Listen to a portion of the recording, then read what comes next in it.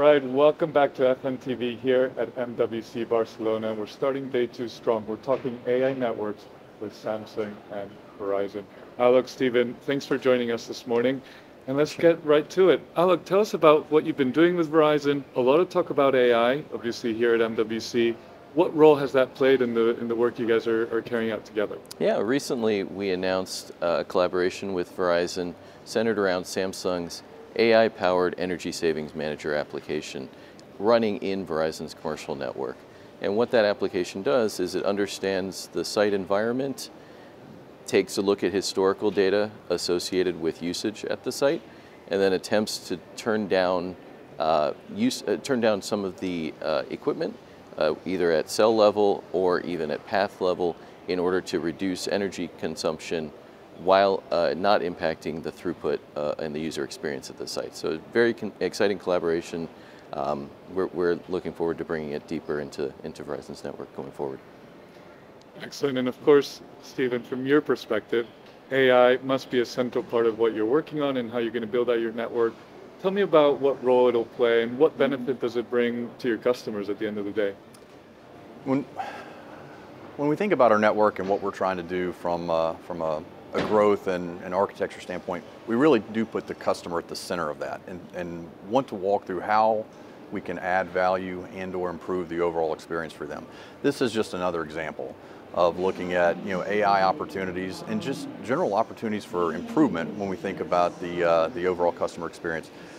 We want to focus in on, in this case, how we improve use of our network and energy efficiency. And it may not be something that the customer necessarily sees every day. What we do end up with is a more efficient network that doesn't impact their experience, makes a positive experience for them, and then we can go about working on the next thing that will actually improve their experience, improve performance with the benefits that we get from a feature like this.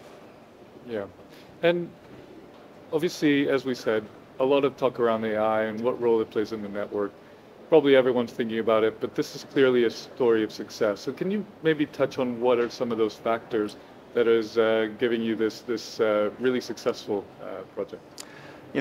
When we look at AI, there's not a one thing that we're trying to accomplish with it. It really is being moved into the overall network experience across the board. Whether it's personalization of the customer experience, or looking for overall performance improvements or capacity improvements of the network, it's not a one thing, it's really almost all things. And as we look at this engagement, we think it's a great opportunity to have a great step forward and almost build a foundation on for each and every next step, which would include improvements to the customer's overall experience, would include the way we can grow our network in a very efficient manner, and all those things result in how we drive an actual end product, elegant product, and overall efficient product that we think they can use each and every day for what they really think is important. So we're seeing here some real tangible results and objectives. So let's close out this interview by thinking ahead, and I'll give you both a chance here to speak to what you're looking forward to the most, or what you're most excited about when it comes to AI and its implementation in networks. Alok, shall we start with you? Yeah, absolutely. We think AI will be transformative to operator networks.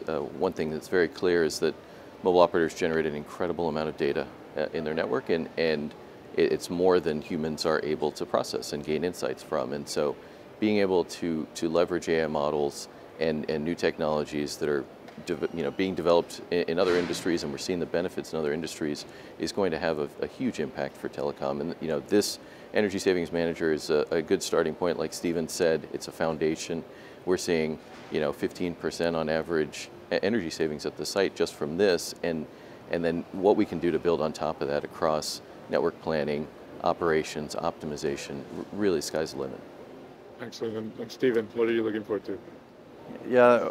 As we kind of talked about already, we're looking at this as an opportunity for inclusion in more than just one thing. And as we look at what our customer demand is, we see AI opportunities helping drive and meet that demand.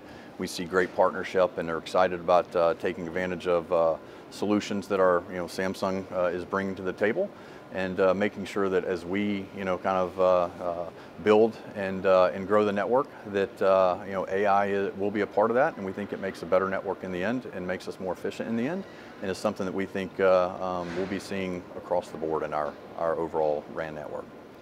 Excellent. Well, gentlemen, I look forward to seeing the outcome and what you guys will do next together in this partnership. But thank you so much for taking some time with us in your busy schedule in Barcelona. Appreciate it. And we'll see you again soon. Great. Thank you.